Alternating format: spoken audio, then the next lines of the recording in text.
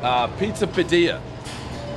You know what I'm doing? Their sign. Peace, love, pizza. Another little thing, no takeout. I actually asked the lady, we just ordered it, sat down like we're gonna eat, and then I'm like, we gotta go, we're going to the Phillies game. She brought the box, I asked if a lot of people did it. She said it's illegal. She's like, this is totally illegal, I'm just gonna pretend I don't see it. One bite, everybody knows rules. Pizzeria, they do not give a fuck. I kinda like it. That's when you know how the real deal pizza. You don't care that the big bad pizza man's here. It's spectacular looking. Look at that bubble. They call that in the pizza business, bubble trouble. Pretty good, no flop. Let's see, a lot of people saying this pizza's been voted like the best in America. If we Google it, I think it's maybe top 20.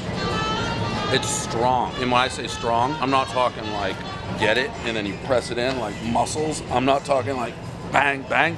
I'm talking like the sauce is strong, rich. It's too strong for my taste. It's like too distinctive, too rich. 7.4. Shocking review.